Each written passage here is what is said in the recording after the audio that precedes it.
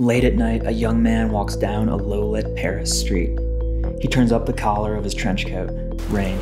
Shadows obscure street names and house numbers. He hears footsteps. He casts a glance over his shoulder. Is he being followed? The man ducks into a dark alley. Has he been here once before? If only he could remember. Beneath an awning, the young man flips open his passport, but he doesn't recognize the face in the passport photo. Perhaps the man is in a novel by French author Patrick Modiano. When Patrick Modiano won the Nobel Prize for Literature in 2014, much of the Anglo-American world was confused. They'd never heard of him. But in France, where the first of his dozens of novels was published 50 years ago, Modiano's books are bestsellers. I hated the first book I read by Modiano. It was too vague, it was too inconsequential, but what did I know? In 2014, I was too young to appreciate the reclusive author's work. That's because Modiano writes slim novels about memory, forgetting, and troubled personal histories. You can read one in a single sitting. His critics and fans believe he writes the same book over and over. And Modiano has confirmed it in rare interviews. "I am always writing the same book," he said. Modiano's biography is like a sketch that has been smudged by handling, but we can be certain of a few facts. He's written over 30 books since his first in 1968, and he was born not far from Paris in 1945. That's roughly 1 year after the city was liberated from the Nazis. His mother was a Belgian actress. She had roles in movies made by Continental Films, a Nazi-controlled film company that was established in Paris in 1940.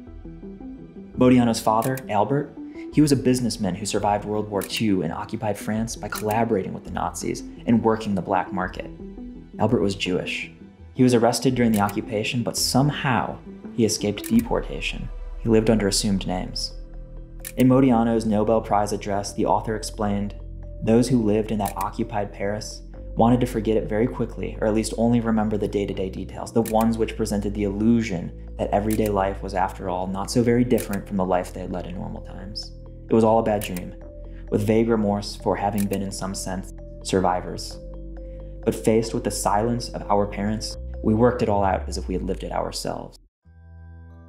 Modiano's early books shine a dim light into the dark corners of French history. In those novels, Modiano struggles with the burdens of history, his father's and his country's. In those first few books, they're called the Occupation Trilogy. He had not yet hit upon his signature combination of hypnotic, staccato prose, film noir-type atmosphere, and meditations on human memory. His youthful outrage hides his true talents, like a young artist experimenting with graffiti. Now though, there's no one who writes low-lit streets in fog and drizzle as well as Modiano does, nor do they travel through the labyrinth of the mind like he does, turning the streets of Paris into a maze, a metaphor. Modiano writes about collaborators, black market dealers, grifters, pimps and prostitutes, private detectives and burlesque dancers, characters who assume identities and shed them the way fashion models change their clothes. Through his father, Modiano had access to an underworld most people in Paris never saw.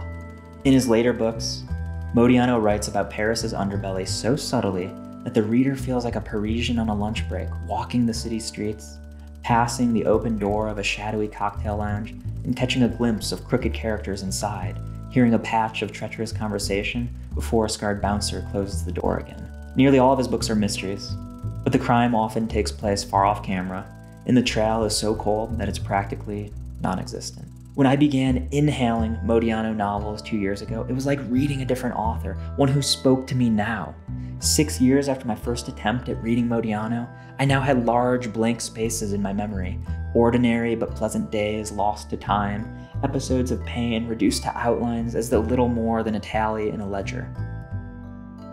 Strings of events that had led me here or there had turned into knots that I could no longer unravel. A single Modiano novel may not be all that remarkable, but read one after another, his work has an uncanny effect. It accumulates in the reader's mind, creating the sense for the reader of the fading memory itself that Modiano is constantly examining, constantly writing about.